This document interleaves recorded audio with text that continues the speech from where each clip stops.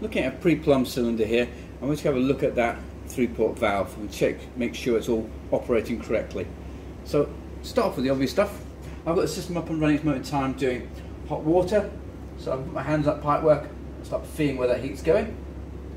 So I've got nothing going down that pipework because that's going off to the heating side of things, whereas I have got nice warm pipework there going off to doing the hot water.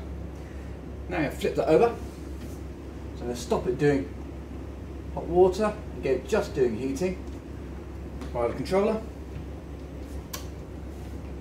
And I can feel that valve move over,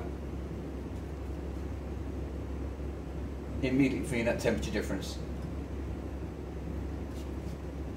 More so on the heating side there because obviously I've just had that running in hot water.